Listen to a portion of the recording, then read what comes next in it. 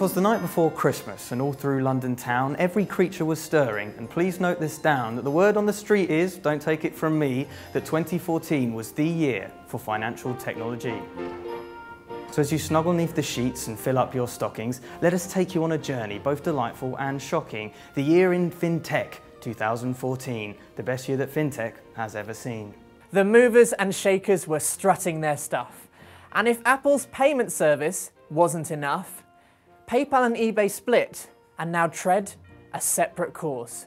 13 years together, a fintech divorce. When you're rushing through the shops amongst the huffing and puffing in search of a fairy for the tree or a turkey for stuffing, your homeward journey will restore a calm attitude as contactless payments are now active on the tube. As the dinner table becomes laden with crackers and candles and condiments, fintech is now on the menu in the Houses of Parliament. With the launch of Innovate Finance in August this year, fintech's voice is now in the government's ear.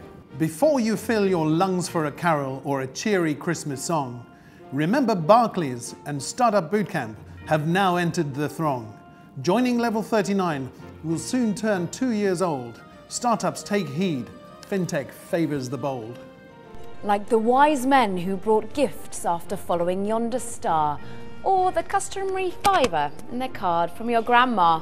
TransferWise Funding Circle and Nutmeg received the gift of investment. And as fintech keeps growing, it could prove money well spent. Bitcoin is a Christmas present that won't have you yawning, especially as you don't know what it will be worth in the morning.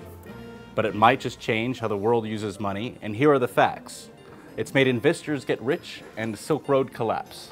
So there you have it, the year in fintech wrapped up in a poem. So go forth and enjoy the presents, caroling, turkey and snowing, safe in the knowledge that fintech has scaled new heights.